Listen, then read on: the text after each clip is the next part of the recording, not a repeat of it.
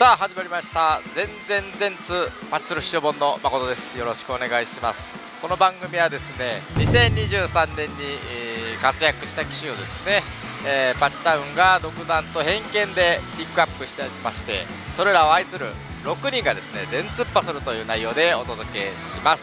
あわよくばですよ、大勝ちして2023年をいい形で締めくくればなと思っております。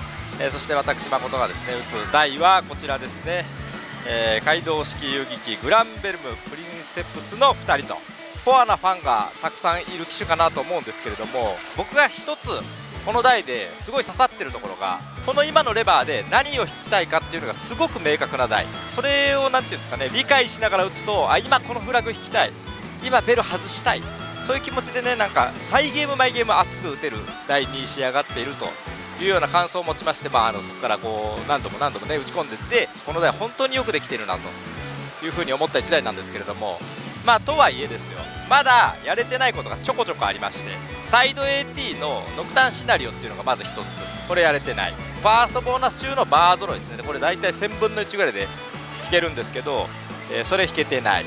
AT 中にリプレイ引いてスターライトドライブまで行くっていうのもやれてないんで、今日はできれば全部やりたいなと思っております。そういう意気込みで打っていきたいなと思っております。お付き合いのほどよろしくお願いします。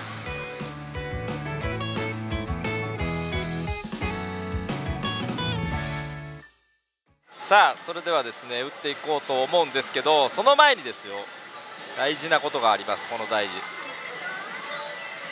僕がカスタマイズはこれボイスいろいろ変えられるんですけど、キャラでベーシックモードの裏バージョンみたいなやつでやります。で大事なのはこっちですね。モード選択ってベーシックモード、当たり見えるモード、中身見えるモードっていろいろあるんですけど、当たり見えるモードは規定ゲーム数の振り分けというか、どの辺で当たるかっていう示唆が出やすいモードで、ベーシックモードは普通のモードで、中身見えるモードっていうのが設定示唆が演出で出るモードなんですが、僕はこの当たり見えるモードを選びます。じゃあなんで選ぶかと言いますと、この台にはブラッドムーンというね内部状態、もろもろの抽選状態っていうのが優遇される状態があるんですけど、当たり見えるモードってそのゲーム数示唆の演出だけじゃなくて、ブラッドムーンにいるかどうかっていうアイコンがあるんですけど、それがね出やすいんですよ。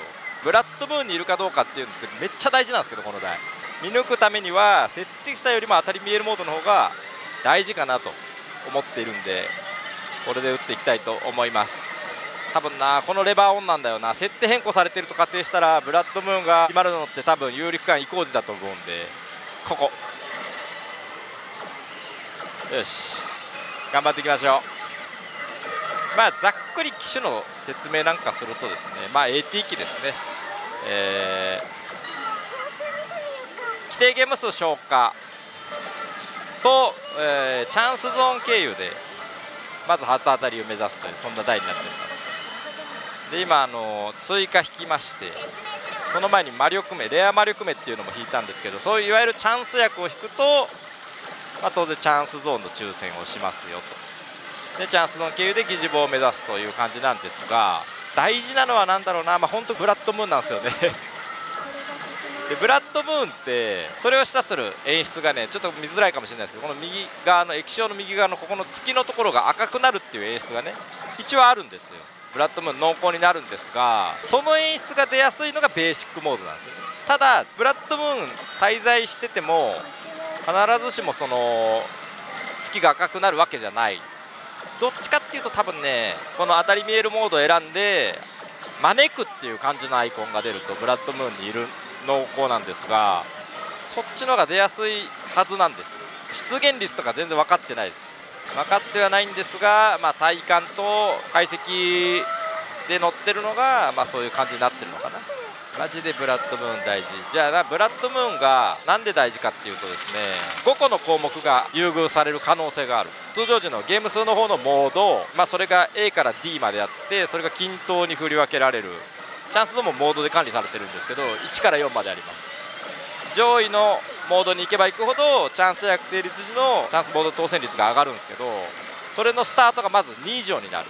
チャンス役成立時、チャンスゾーンのモードアップですね、その割合も上がるというか、一旦2回抽選してくれることがある。1個のフラグでであとは直撃 AT と、あとは疑似ボが当たった時ですね、ボーナスが当たった時のファーストステージ、セカンドステージ、エピボってあるんですが、そこの振り分けがセカンドだったりエピボが優遇される、これらのうちの2個以上が優遇されるっていうのがブラッドムーン状態なんですよ。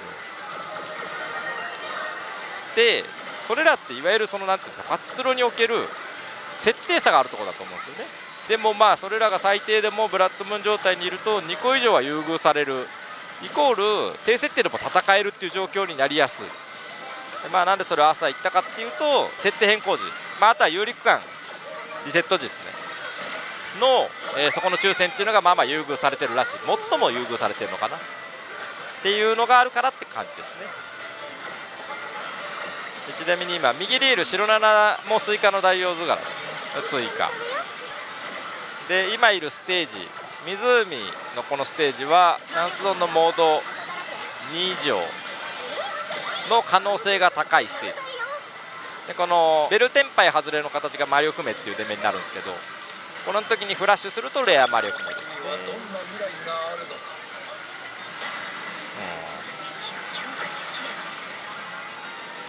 強値引きましたね。相手回かで今強値引いたんで、内部モードがそのチャンスゾーンのモードが2だとすると 40% だったかな、30、40、50、70なんぼなんですよ、チャンスゾーンの当選率。強値が一番強いです。で強値引いたからチャンスゾーンの連続演出に行ってなくはない。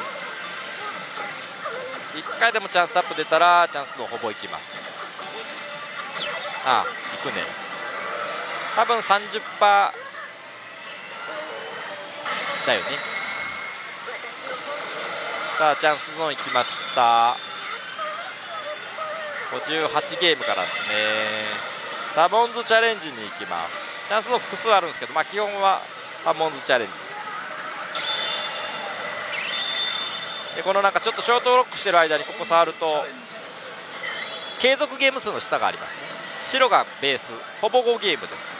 でこの間はチャンス役、いわゆるレア役と魔力目、ベルテンパイ外れの出目、これを引くとボーナスの抽選をしてるっていう感じです。一応リプレイとかベルでもしてるんですけど 0.39%、0.4% ぐらいかな。なんで基本は魔力目を引いてくれっていう。ルーレットいけ、いかねえ。これ多分ベルっすね。これ外れてプッシュ出るとめっちゃ熱いです。1回ぐらい攻めて、1回もいかねえ、やらかしてるな。でそろそろゲーム数の方のモードが ABCD って4つあるんですけど、 D に滞在してたとするとここの辺が天井ですね。いいよジャックチェ。このブラッドムーン状態じゃない状態のモード以降って一応ね設定1と6っていうのだけ数値出てるんですけど、多分出てる数値ってブラッドムーン状態加味した数字だと思うんですよね。あれこれ僕の憶測なんで正しいかどうか分かんないですけど、打ってる感じモード D そんないかないだろうと思ってるんで、ってなるとそのモードが優遇されるブラッドムーン状態は ABCD 全部均等なんですよ。青い回か、それを加味して多分設定差もあると思うんでモード D にはいかない、基本的にはねどの設定でも。ってなると D のとこで当たったらブラッドムーン発動してて、かつそのゲーム数の方が優遇されてる状態になるんじゃないかなと思って、ここで当たるっていうのは熱いんですが、今のところ何も熱い挙動は出てないです。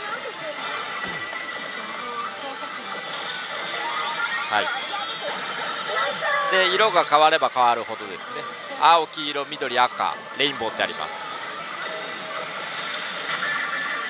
これはね当たんないです。負けます。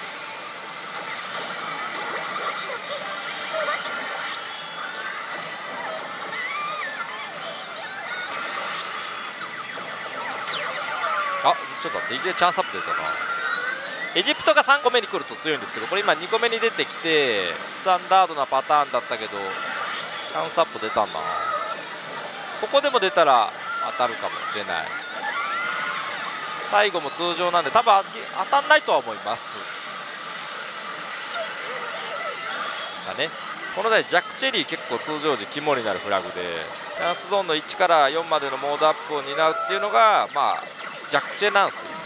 特にモード1とか2とかにいる間はジャックチェ引かないとなかなかモード上がんないんで、強チェチャンス目はどのモードにいてもチャンスゾーンに行くかもしれませんよ、当たるかもしれませんよっていうフラグなので、下のモードで引くよりはまあ上のモードで引きたいなっていう、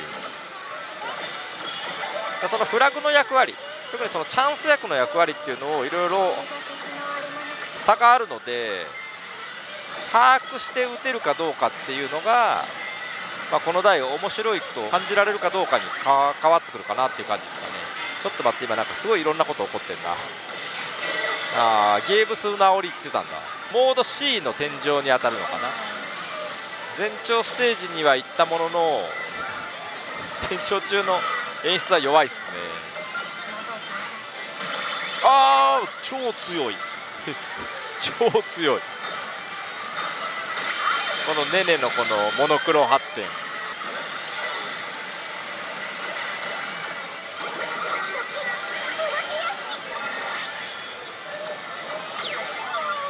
で最後背景赤じゃねえ。これはそれでもだよね。188で当たりました。初当たりですね。これゲーム数で当たったっていうことですね。でここで当たったってことは C か B だと思います。議事簿は何かな。投資は7000円で、背景青いんで、これ赤とかレインボーがあるんですけど、赤にいると、セカンドステージ以上、レインボーだとエピボ濃厚みたいな感じですね。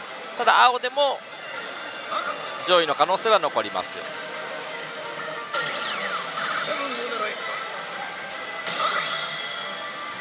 この第一止めた時にここにいるキャラが下の方、リールの方を見るっていう演出があるんですけど、それだとエピボ濃厚だったかな。紫7揃いでエピボ、白7だとファーストかセカンドでね。これでセカンド出てきたらブラッド、ファーストですね。セカンド出てきてたらブラッドムーンのボーナスのところが優遇されてるっていう状況濃厚でした。濃厚だと俺は思っちゃう。でポイント取らないといけないんですけど、下が白なんで、まあ9ポイント、マックスの9ポイントかもしれないっていう状況ですね。さあ頑張っていきましょう。大事になってくるのは魔力目の引きです。レア魔力目と合わせると 4.6 分の1だったかな。魔力目を引けば最低でも1ポイントで、チャンス役を引くと、まあ、1ポイント以上、フラグによっては複数ポイントもらえますよみたいな状況があるんですが、それを最大9ポイント貯めるとセカンドステージに移行します。これベルテンパイでナビ出てないんで、これ魔力目ですね。これで1ポイント。まずいいよ。これ魔力目ないしチャンス役、これで2ポイント以上。ジャックチェ引きました。ジャックチェ引くと123ポイントが均等振り分けだったかな。でかつゲーム数も乗せます。熱い。これもゲーム数乗ります。ほぼ乗ります。でリプレイとベルでも 7.8% でゲーム数乗せるんですよ。スタート20ゲームなんで、その間にその 4.6 分の1の魔力目って言われてもまあまあむずいじゃないですか。だからリプレイとベル、これらのフラグを引いてゲーム数乗せるっていうのが大事。ちょっと解説してたら何ポイント取ってるか分かんなくなっちゃったな。5ポイントは持ってるかな。5持ってる。ちょっと待って、リプレイで上乗せたんだ。いいよ。これは上手。これも上乗せする可能性あります。来なかったか。危ない危ない。スイカも最低1ポイントで、これスイカ 12.5% で20ゲーム乗るんですよ、ゲーム数。これだったで、これ内部の規定ポイントに到達したからセカンドステージ行きましたよ。ここから大事になるのはもうチャンス役です。今引いたスイカとか欲しい。チャンス役引けば最低でも 40%。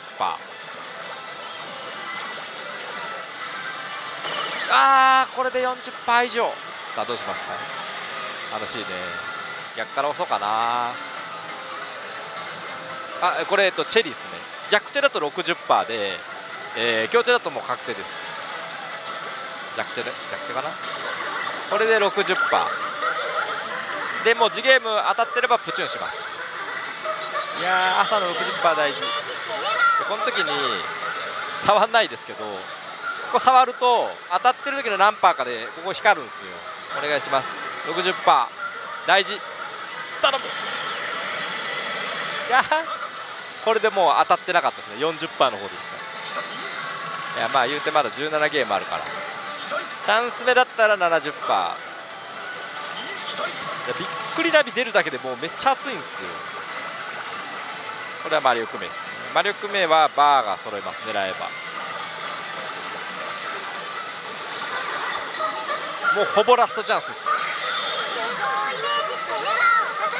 イメージはもうバッチリできてるんですよ。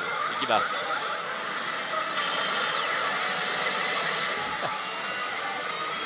すごいチャンスもらってたのに、しかも魔力も引けるしで、セカンドステージダメだった場合は引用5行っていうチャンスゾーン AT かけたチャンスゾーンに行きます。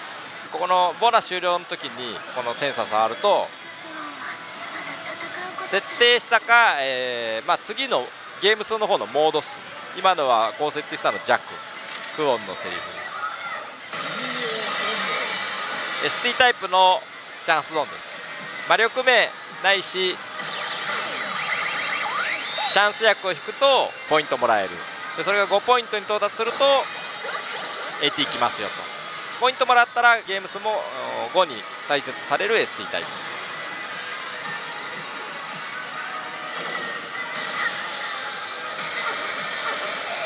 でリプレイ引いた場合はゲーム数が減らないです。でリプレイか魔力目かチャンス役を引きたいお仕様。ボーナス中やらなくてもここさえやれればセカンドいった意味がある。ベルテンパイ、これはねしゃあない。ベルがまずテンパイするかどうか。おっと2ゲーム頼む、外れろ。やばいって、外れろ。うわーうわーですわ。もったいないことしてる。まあこんな感じですね。とりあえずすごい駆け足でしたけど、あでもあるかもよ。プッシュ、おプッシュボタンで出ればほぼです。さあトータルの投資が13,000円、239で当たりました。モードは A だったかもしれないですけど、まあ一応 C の天井もギリあるのかな。さあ3回目の初当たりです。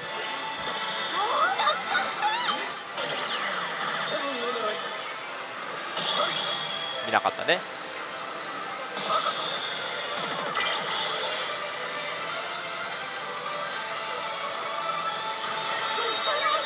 ファーストだと思う。ファーストですね。白だいたい 50% は9ポイントが選ばれちゃうんで、ここはこの振り分けっていうのでいいのが選ばれたら、まあ単純にレアなところなんで頑張って通しましょうっていう感じ。頼む。これで最低6、最低6ね。よしよしよしよし、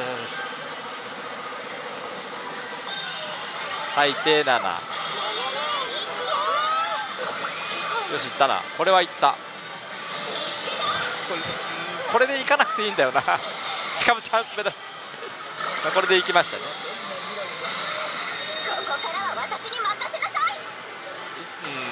まあまあまあしゃあない。これはしゃあないです。こういうもんだと思って割り切らないと、ここは、まあ、なんだったらもう一回これチャンス目引いてやるぐらいの気持ちで打たなきゃダメ。セカンドステージまでいったらとりあえず熱い。しかも下まで消えてるやった。これプチュンします。ありがとうございます。何引いてるんだろう。スイカだったら 39.8%、 まあ大体 40%、 チャンス目だったら 70%。 煽りが消えるパターンなんだ。そういうこと。 40% 引いてました。贅沢にこっち行きます。これね、まあ下パネイメ消えてたんで、ありがとうございます。本日初の AT 行きました。よし、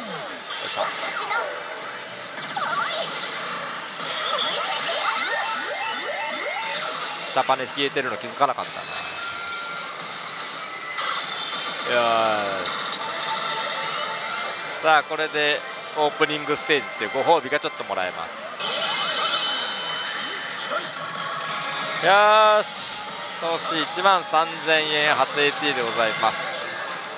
一応オープニングステージ中もこの後の AT の継続に関わってくるかけら抽選っていうのをやるんですけど、チャンス役引かないともらえないので、あんま気にしなくていいかなと思います。ここはね、ここから始まる AT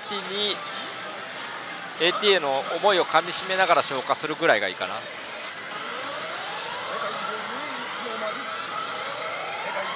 し、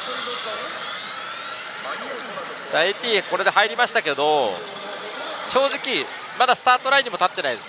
この台で出すための、とりあえず AT に入っただけで安心はしちゃだめですよというのが、この台の一つの特徴でもありますね。で載ってる通り登場キャラを押し順ベルのファーストナビで決めるんですけど、どの子が出てきても、バランス型の新月です。左の満月だとこのグランベルムチャンスっていうのに入りづらいけど、入ったら継続しやすいですよ。この子バランス逆で入りやすいけど継続しづらいですよっていう感じのゲーム性になってるんですが、こっからです。叩きどころっていうか、マイゲーム今何が欲しい、今これを引きたい、こうなったら嬉しい、こうならないでほしいみたいな気持ちを込めながらレバーを叩く。で一つの特徴としてこの台本当基本の部分説明すると、これベルが立ってるんですよ、右第一の。でも第一のナビしか出ないです。止まるじゃないですか。でベルが揃ったら当然12枚払い出しもらえるんですが、ベルが揃わなかった場合、これ揃います。この形で揃うんですけど、揃わないと疑似的な魔力目っていうのが出るんです。でこの台本当魔力目っていうのがすごく大事で、外さないとダメです。これ揃えていったらダメ。リプレイとかいらない。ちょベルは外さないと。これはセグは動いてる。でこれ魔力目を引くと、ここの確率 16.6 分の1で、魔力目だけじゃなくてチャンス役もそうなんですが、とりあえずグランベルムチャンスというものを抽選してます。今これで当たってました。なんかちょっとねこれイレギュラーな感じで入ったんですけど、とりあえずこのグランベルムチャンスっていうのを目指しながら AT やっていきます。で新月っていうこのキャラだと、グランベルムチャンス開始時に 12.5% でストック持ってる可能性があります。でこの間は、成立役参照して各キャラごとにちょっと違ってくるんですけど、グランベルムチャンスを継続させていきましょう。でグランベルムチャンスを継続、突入するたびにこのね重いレベルっていうのを獲得するんです。でこれが7までいけば継続ので、新月の場合はチャンス役引けば当然チャンスなんだけど、魔力目左から押して魔力目が止まるのでも 10%、10.2% で継続抽選してます。で今特に何も引けてない状況なんで、その 10.2% じゃない、ごめんなさい 12.5 か、突入時のストック持ってればっていうところなんですが、持ってなかった、継続しなかったんで、またここからって感じですね。残りゲーム数戻らずというか、20ゲームを残ったのを消化しつつ、まずは魔力目を出して出たじゃないですか。今これ共通魔力目ですね、左第一ナビなんで。グランベルムチャンス自体はこれで当たってなかったんですけど、こっちが上がってくるんですよ。次ゲーム以降のグランベルムチャンス当選率っていうのが今16分の1だったのが今12分の1に次ゲーム上がりました。でこれを繰り返していってグランベルムチャンスっていうのを指すっていうゲーム性です。ただこの左ナビは中ナビ右ナビだとその2択自分の勘で外せるんです。左ナビだけ、もう揃うか魔力目なのか決まってます。で今左ナビ出てる3枚ベルかもしれない魔力目かもしれないっていう状況だけど、セグが動いてないんでこれ魔力目です。さあこの辺までいったらもう魔力目で刺したい。お願いします。 4.8 分の 1、4.6 分の1。これはね、ここで左ナビ出ちゃうと共通3枚ベルだったらもう何もできない、こっちは抗えないんで、ってなるとリセットされるんですよね。でこれ外れるの2択2角。よし、2分の1まで来た。ここまでいったらもうマックス状態です。ベル揃いかリプレイ以外でもグランベルムチャンス当たります。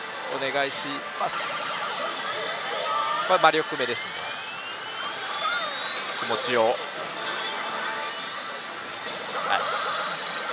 っていうのを繰り返していってこのセットを継続するっていうゲーム性なんですけど、とりあえず中右のベル引いちゃえば2分の1で魔力目をこう疑似的に出せる。でしかもそれが出目で外れるの2角とかって分かったりすることもあったりするっていう、その作り込み具合。この手の台って何ていうんですかね、ベルを押し順当てで揃えたらいいことがあるっていうこと多いじゃないですか。でもこの台違くてベルをこぼしたらいいっていう逆転の発想っていうんですかね、そこがめっちゃなんかいいなってか個人的には刺さってて、弱チェか弱チェ 25% だったかな、 25% で継続しとってもらえる。ベル揃ったら枚数がちょっと増えるから、まあ嬉しいっちゃ嬉しいけど外した方が嬉しいっていう、そこのなんていうのね、発想が素晴らしいなと思うんですよ。よし、チャンス目引いたな。チャンス目 44% だったかな。でここで背景赤くなるのめっちゃ強い。もらえてなかった。でもプッシュが出たらベースの方のゲーム数もらえます。最低3、大体3です。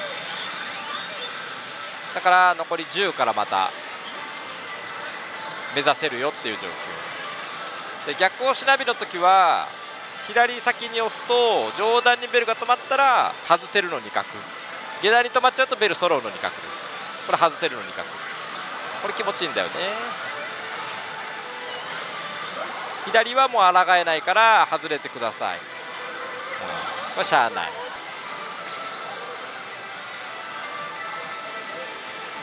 で押し順ナビがないときにベルが転廃したら共通魔力です。だからまあ絶対、グランベルムチャンスの抽選も受けられるし、ここも上げられる。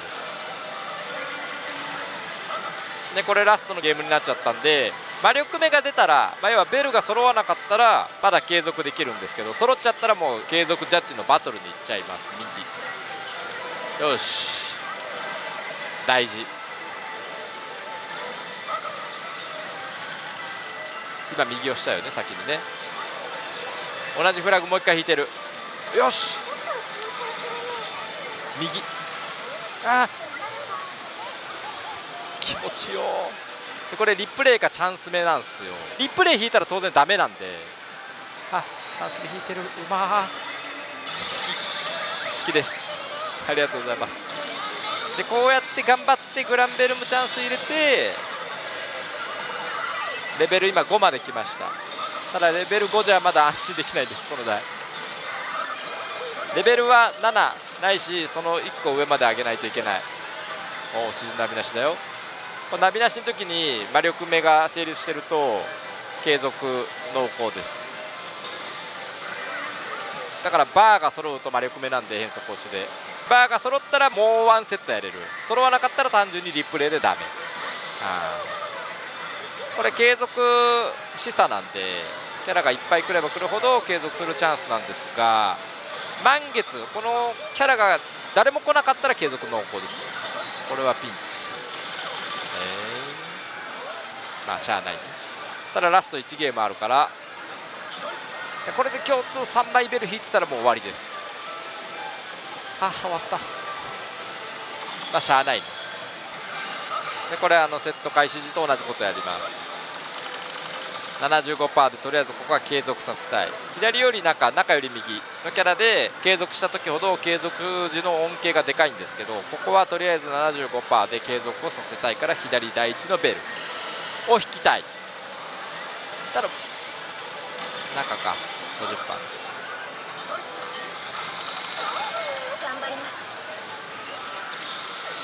で多分ねベル引いた時点でもう継続するかどうか決まってるっぽいんですよね。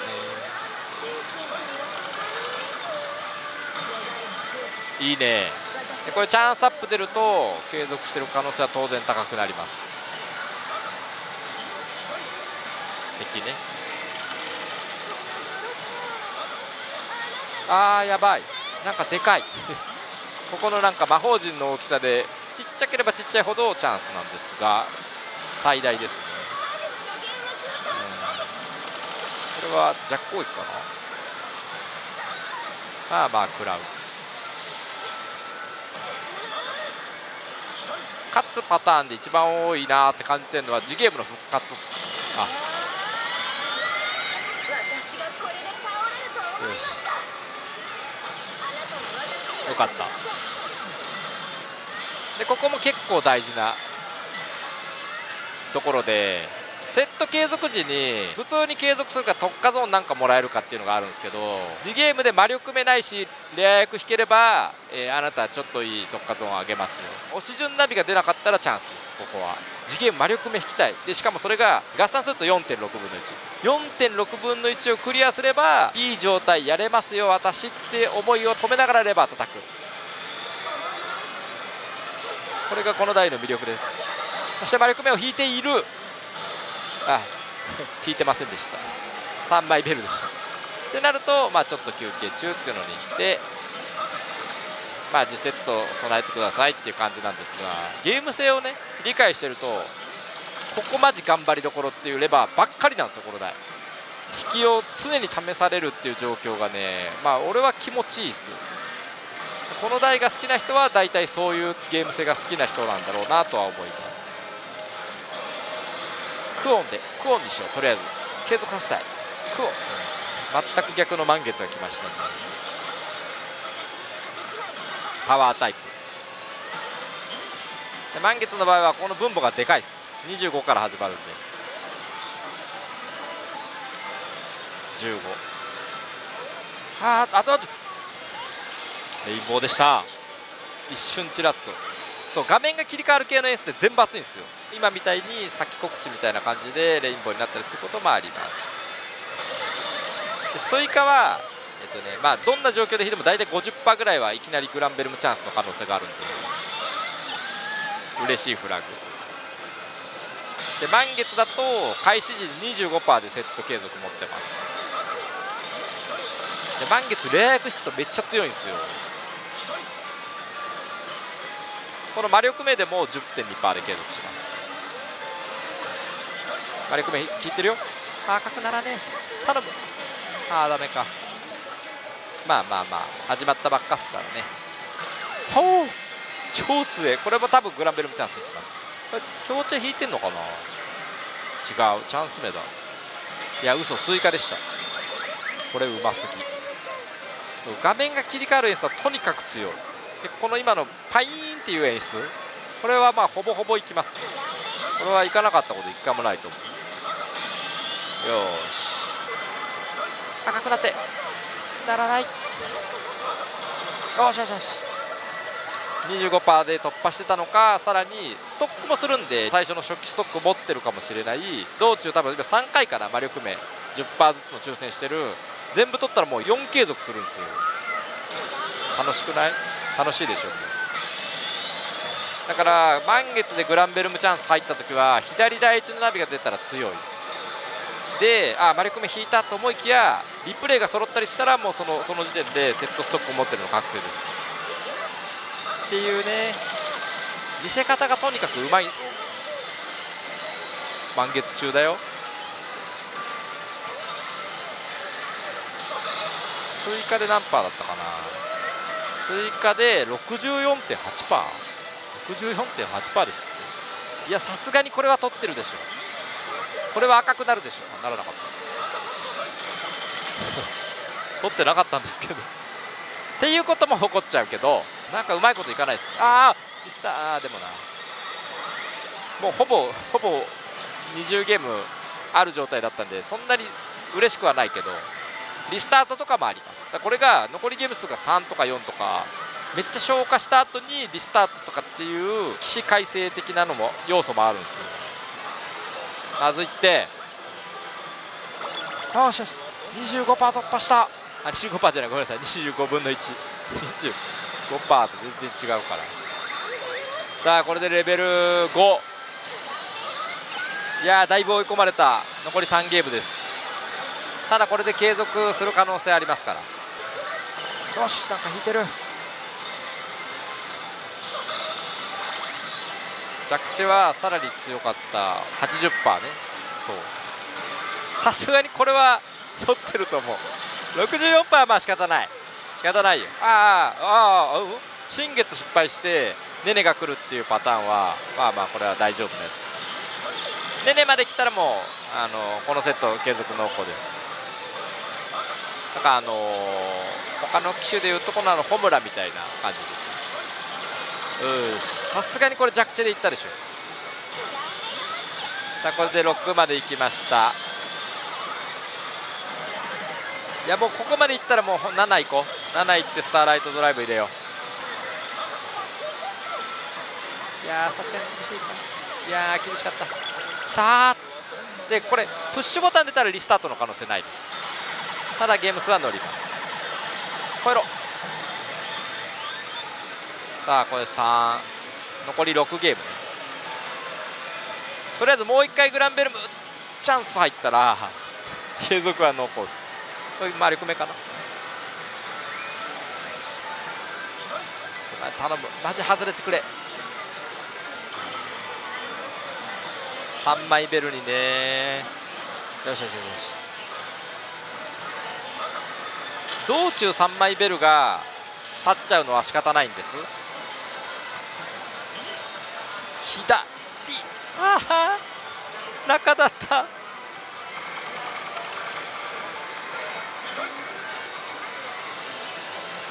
やめてください。うわーやべえ。やばくはないな、やばくはない。むしろ頑張った。ここまで。ここはもう本当継続しないともったいないですね。ここは左第1ベルを引きたい。共通3枚。よしよしよしよし。まあ左のこの3枚ベルが活躍するのはまあほぼ唯一ここだと思っていいと思います。あとはマジで大体引きたくない。 AT 中はね。でこの継続バトル中はチャンス役引くと書き換え抽選してくれますが、強値以外はほぼまあ期待度低いですね。これね、これ中ぐらいかな。これ小かな。これ中攻撃かな。頼むよ。 90% だよ。半月立つんだ。よしよしよしよしよしよしよし。足にめちゃくちゃ力入ってたな。ずーっと足痛いもんなんか今で、まあ、さっきと一緒ですね。右ベル、右ファーストベルを引けばブリリアントプレジャーっていうところに行きます。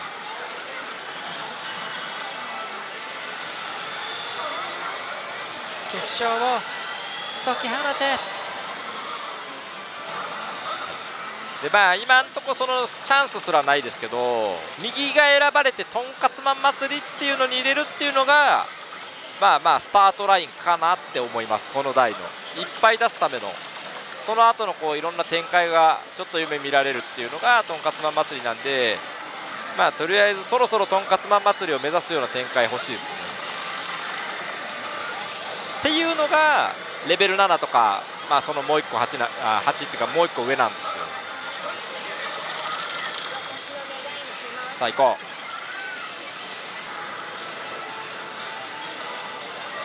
う。はあ下パネ消えた。なんか引いた。12分の1魔力目かな。魔力目ですね。おしゃれ。よし。ただ8ゲームの疑似ボーナスみたいなのもらえるだけなんですけどね、それでもなんかめちゃくちゃ嬉しいんだよな。よしカットイン来てほしい。そろそろカットイン。右ああいいねカットイン。まあこれ魔力目かリプレイなんですよ。魔力目引いてればバー揃ってグランベルムチャンス。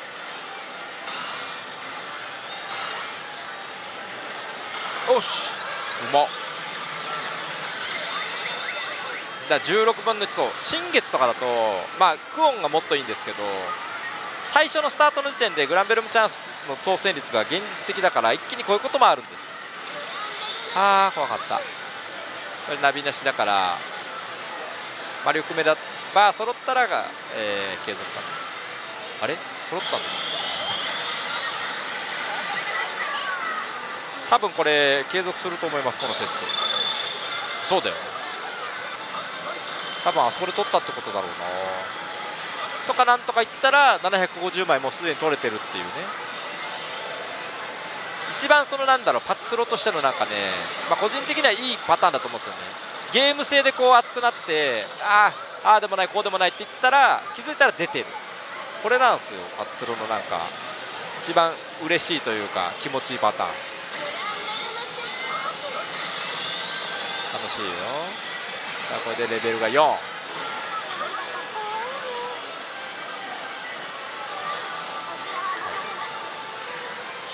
頼むマジすぐ動いてる。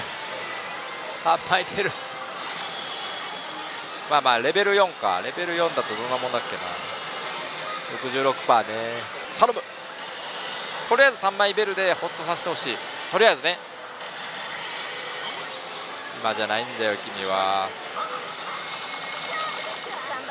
ただ右のキャラは勝った時の恩恵がでかいんで4分の1取ってればこの後の展開に期待が持てます。おお、いきなりいいの強攻撃ですね。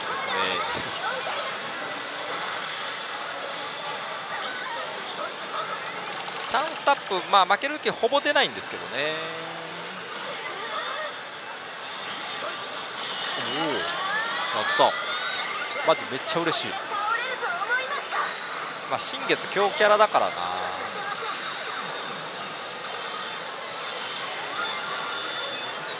とんかつまん祭りきました。こう右のベルが選ばれて継続すると報酬がとんかつまん祭りっていうのになるんですよ。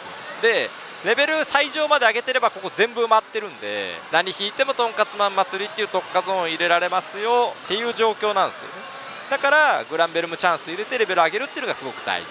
継続させるためだけじゃなくてその後の特化ゾーンを入れるっていう意味でもここのグランベルムチャンスのレベルが大事なんですが、中第1ナビが出るかナビなしで力目っていうのがベスト。ないしレア役でも全然 OK ですっていうレバーオン。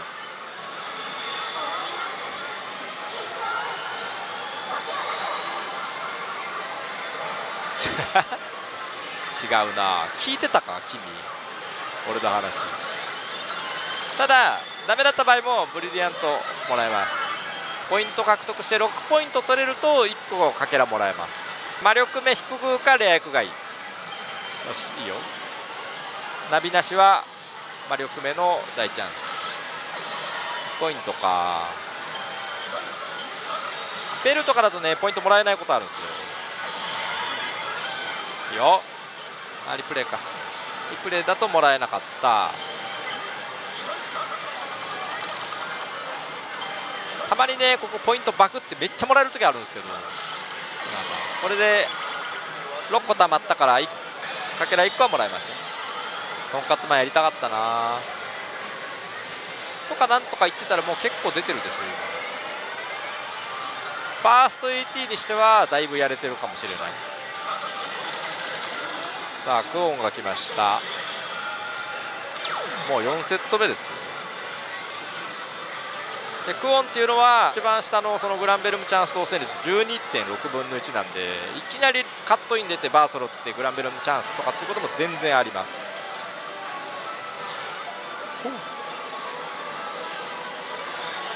ただこういう演出だとねグランベルムチャンスこれは一応可能性はあったかな。グランベルムチャンスっていうよりは魔力目引いてますよ系の演出なんですよね。グランベルムチャンスに刺さる演出出てほしい。で冒頭でちょっと触れてたんですけどここでカットイン出てバー揃わずに実は内部的にリプレイでいきなりそのレベル7まで行くっていうのがあるんですよ。フラグでリプレイの時の何分の1かとかって何パーかとかってめっちゃ薄いやつなんですけどそれを1回やってみたいとか言ってたらどんどんゲーム数が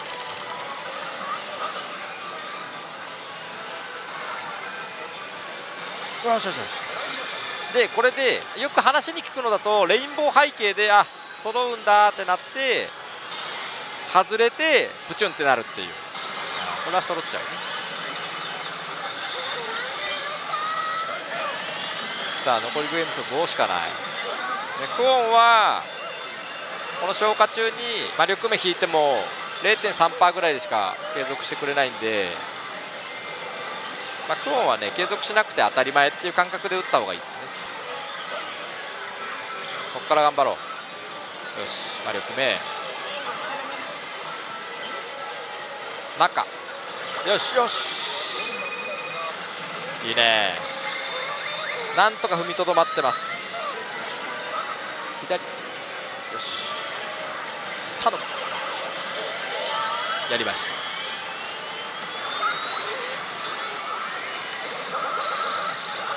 た。よし、これで5、左、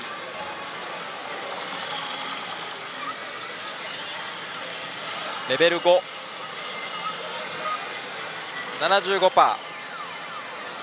ここでレア役引くと一応もう1段階継続レベルが上がる可能性があるんですが、チャンスで何パーだったかな。上がってほしい。よし、いいね。これでだから内部的にレベル6の状況までいきました。継続してくれるんだったらどこでもいいもん。よしよしよし。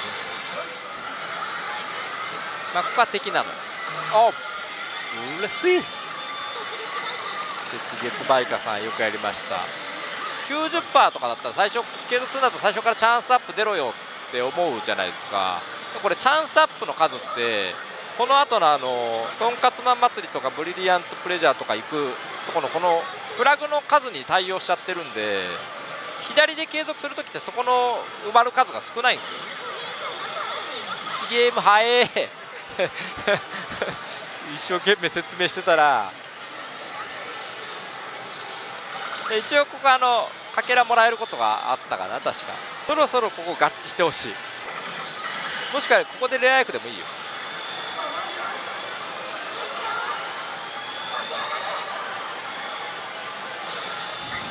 いやわかんないですけど一応、はい、魔力目でした。6か。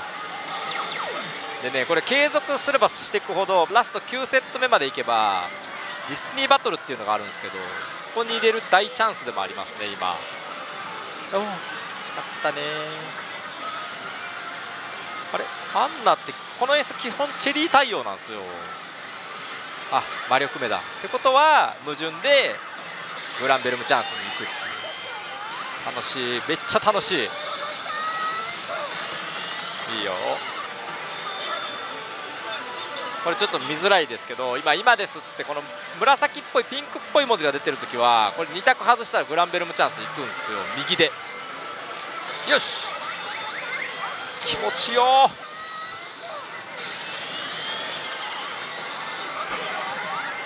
さあ6までいきました。そして残り10ゲームあります。チ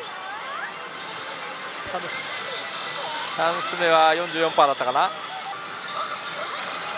あえてこないパターン。赤くなれ赤くなれ。いやーいっただろうこれは。よっしゃー。これで7までいったよね。7までいったんでこれで継続です。ただもう1段階あるんで、もう1段階いくとスターライトドライブっていうオリジナルの歌が流れる。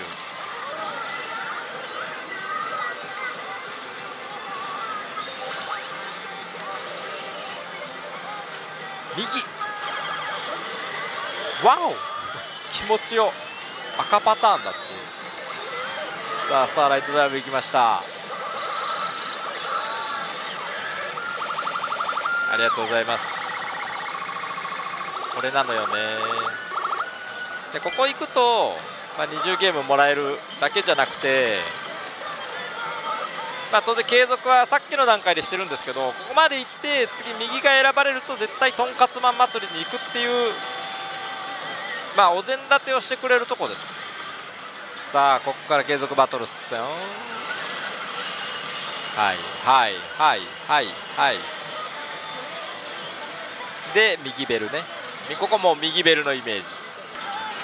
でね、これね、右ベル引いてる時の一部でね、先にここ引くことあるんですけど、うわー、最悪です。まあとはいえ引けばいいんです。右で継続バトル勝ってれば全部埋まってました。中だと多分もう1個埋まってるのかな。で左だと2個。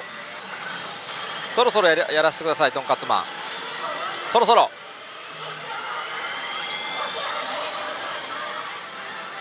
よっしゃ、気持ちよー。さあとんかつマン行きました。魔力目引いたらとりあえず、かけらをもらえます。 ST タイプです。てか俺内部的にやってることは引用5行と一緒なんで、引用5行が上手い人はこれがね大量の BGM なんですよ。よっしゃ、これ別に揃えなくても大丈夫。魔力目さえ引いてればとりあえずもらえるの確定です。でレア役も大丈夫です。で一気にいっぱいもらえることもあるんですけど、今回は1個だった。で左ナビとかで実は魔力目ってこともあります。大丈夫？大丈夫？よしよしよし、これね、こういうところなんかね細かい見せ方うまいんですよね。あと2個、あと2個でもうかけら6個になる。あ、嘘、かけら7個になる。中ナビとかでも上段にベルが止まれば魔力目です。たまにあるんですよ。やめて。おい、こういうね挟んでエモーショナルバースト2角です。さああと1個いきましょう。簡単にね。やめて、3枚ベルやめてやめて。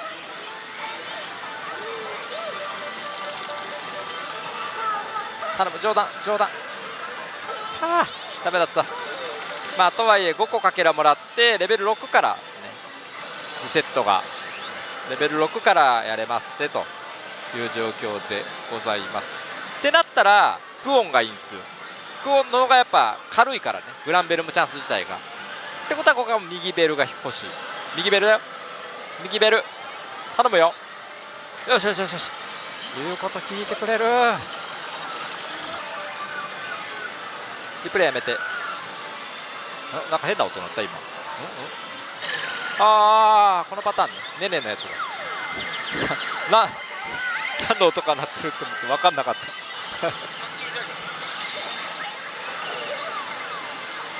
こで確定させちゃう。気持ち効いてる。確定しました。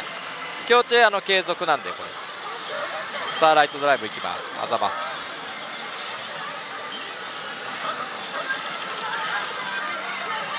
よし、彼時間ないか。まあまあまあ、指示されたフラグを引けばとんかつマンやれるんです。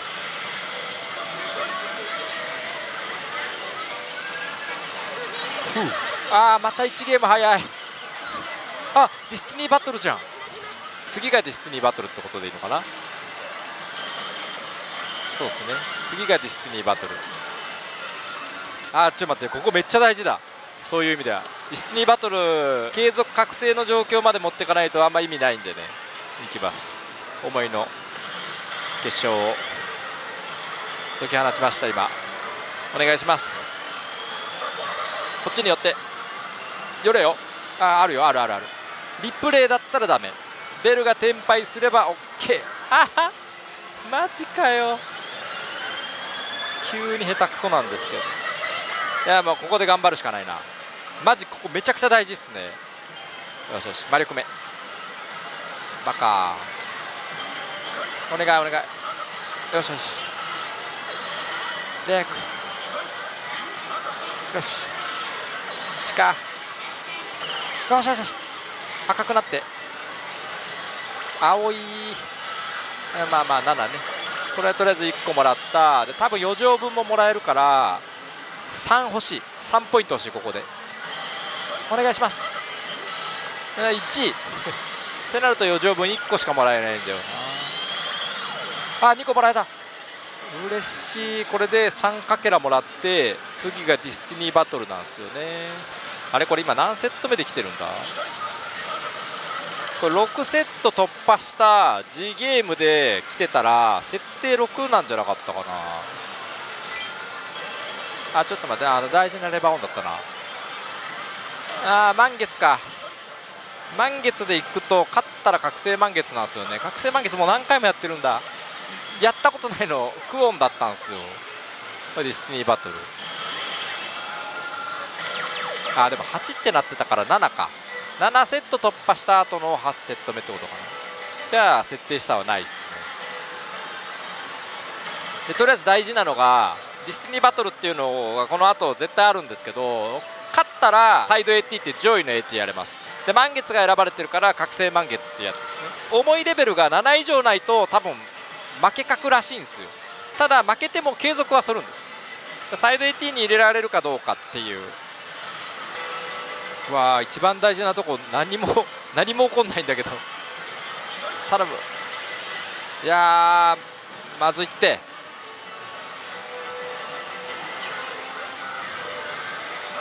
頼むよ外れてよ。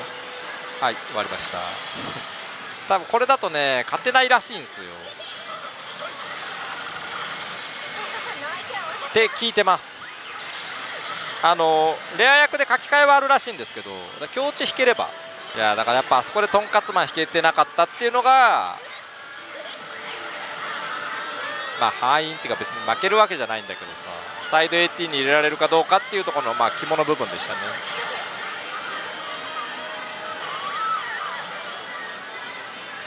これが強茶だったらうわチャンス目でも多分ね 20% ないぐらいだと思うんですよね。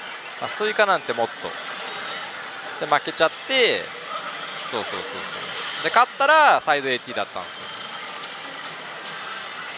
よ。一気になんか劣勢になりましたね。だからこれもね多分そのグランベルムの魅力っちゃ魅力ですよ。ここでやれてればうまいこと言ってたけど本当1ゲームのそのさっきのとんかつマンを仕留められなかったからこういうことになっちゃったっていうのが分かるから、そのレバーが本当に大事になるでどんどん下手くそになっていってる。かけらください。かけらよしよし。まあとはいえまた自力で頑張ればいいだけですから。4か。4はちょっと怖いですね。ここは左ベル引きたい。お願い頼む。左でも 66.8 しかないからね。わおそっち25%。強チェここで引ければ 75% で書き換えます。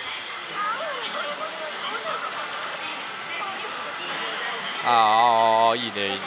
25% また取ってるかもしれない。立つっていうパターンはあんまないです。ただこの次ゲームの復活がすごく多いから頼むから、ここよしいいね。 25% よく取るね。あれ組ナビなしからのベルテンパイあるぞ。この状況になると熱くて、魔力目って 4.8 分の1、まあ、4.6 分の1なんですよ。リプレイ 7.3 分の1だからリプレイなんか引いてるわけないって思ったらレア役引いてましたね。ナイスイカ。何好きです本当に。さああとはここでここなったら魔力目ね。魔力目引かなかったら終わっちゃうから。聞いてるかい。おい聞いてるか。マジ魔力目。やべえ。俺のとんかつマンが終わった。下手くそだ。なんだようまいのか下手なのかよくわからないんですけど、いやうまいに決まってる。だってもう2000枚出てんだもん。いろんなドラマがあります、この台には。大ピンチです。これはちょっとまあ何が起こってもとか何引いても難しいかな、こうなっちゃうとね。せめて左、よしよし、せめてね。これでも3分の1だから。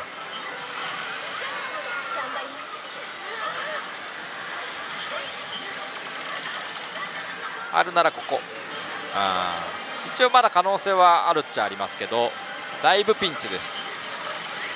これで終わりですね。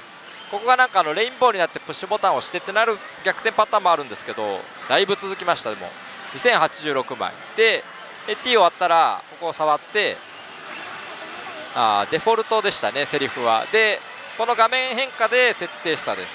敵の単体は奇数設定示唆、だいぶうまかったんじゃないですか。で2000枚出て、これ有利感切った可能性あるんですよ。このいっぱい出ると切る可能性があるんですけど、で切るとこの直後にこの北の湯って温泉の状態から始まるんですけど、これ内部的に引用5行の可能性があって、ここで要は ST タイプの5ゲームのやつ、だからここ内部いってるかもしれないから自分で数えていくと面白いです。今1ゲーム消化、これが多分魔力目、ベルだって、これ2ゲーム3、魔力目引いて4、終わるよ、頼む。でリプレイ引いた場合はゲーム数が減算されないんで、もう1ゲームまだやれます。魔力目、よしよしよし。でこれ1ポイントでゲーム数がリセットされる。これ1あるか、3、最低3かな。またゲーム数がリセットされる。1、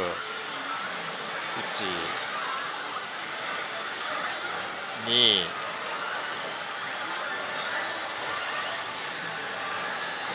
3ゲームだけどもう1回3ゲーム目、3、頼むよ。ラスト、光りましたよ今。これ多分チェリー引いて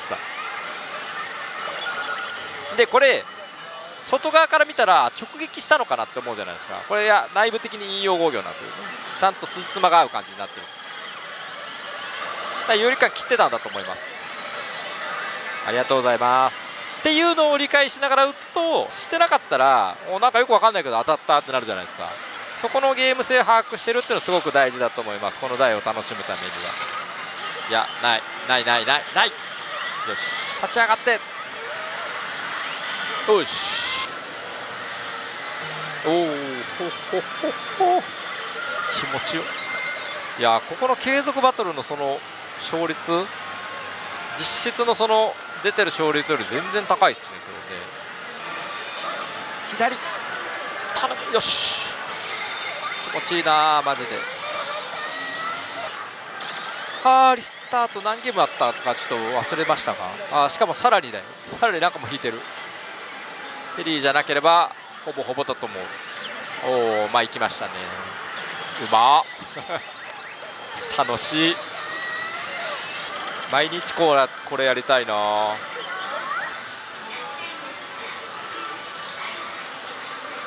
あれ今レインボーに光ってました、一瞬この辺。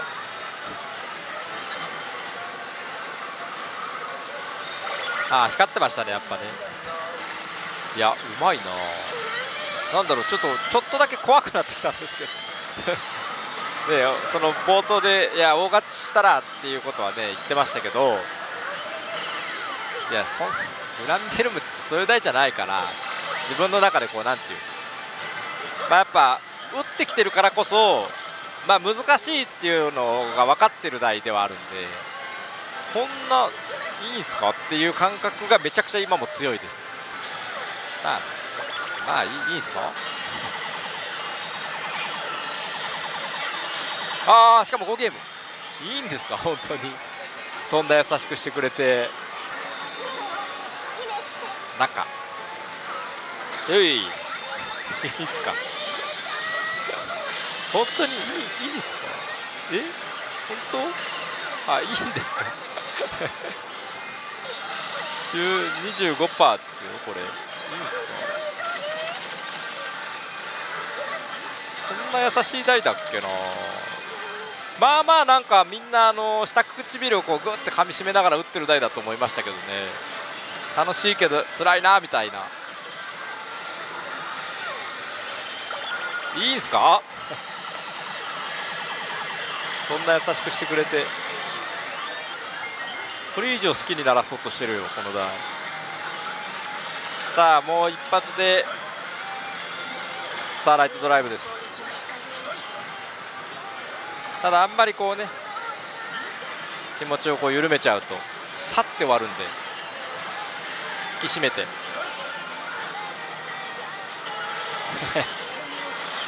引き締められなかったな。簡単にスターライトドライブいきました。ないか、ボタン終わった、終わりました。3456枚。いや、まあ十分ね出たんですけどね。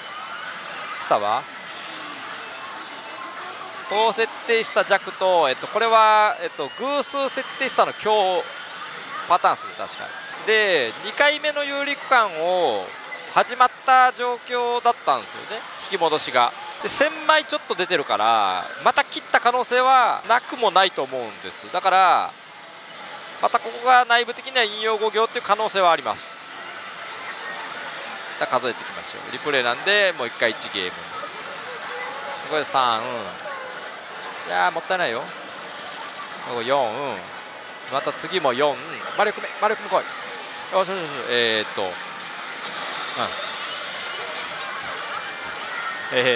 多分切ってたと思います。通常時やらせてもらえないな。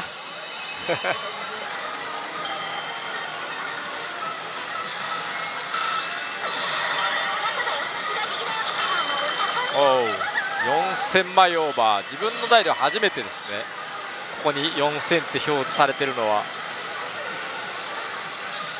あ、ちょっと待って、急にここが下手くそなんですけど、1個かな、2個、ありがとう。あー、リプレイっぽい。お、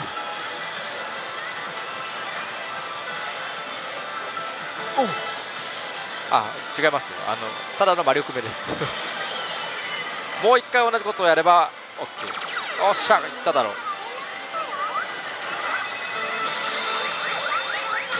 よし、レベル4、さらに魔力目。よし、いいぞ満月。 80%、 いいぞ満月。はい、 100%。 よし、これでとりあえず5までは確定。弱地も引いてるし 10% の魔力目も複数回引いてるから全然あると思う。あ、すごい。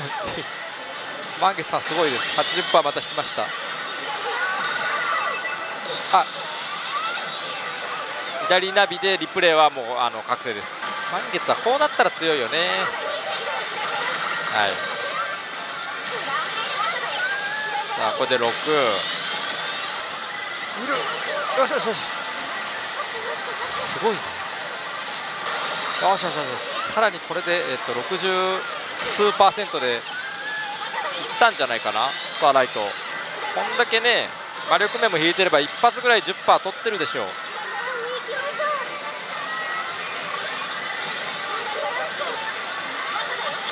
あれ取ってなかった10% は所詮 10% だみたいな、なんかあれなんか違うんだよな。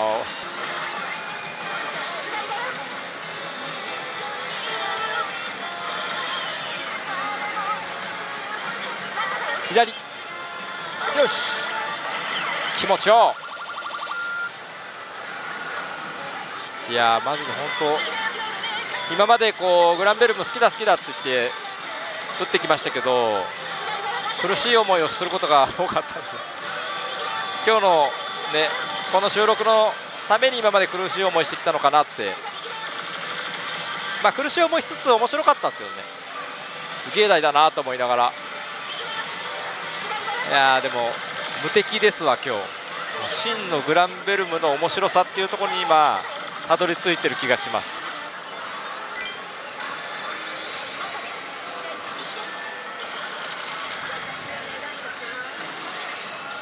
ああ引き継いでるすごいわ。なるほどね。4200枚すでにもう持ってますよあなたっていう告知が発生しております。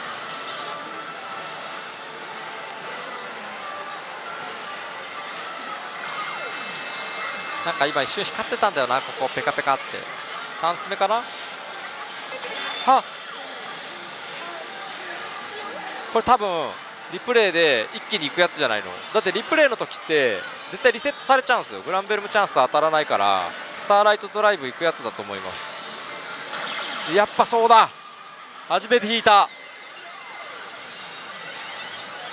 わあ嬉しい。こういう風になんだね。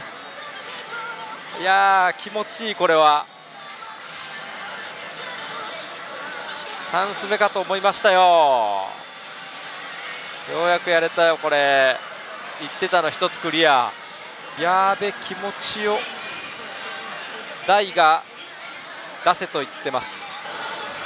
同じのもう一回引いて。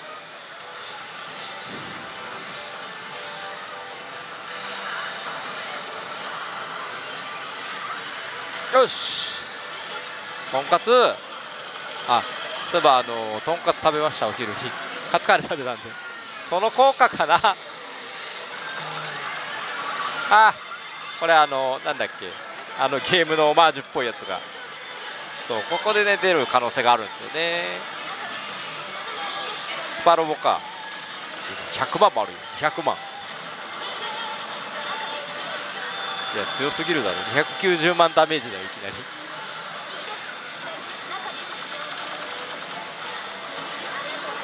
さあ何を引いてもとんかつマン祭りに行きます。やりました。思いの結晶を解き放ちましょ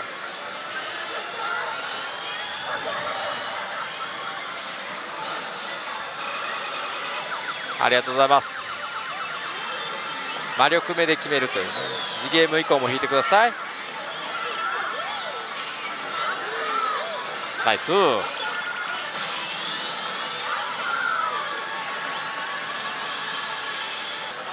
大丈夫。うわやっべえ。あ終わりました。いやとんかつマン祭り下手なんだよな。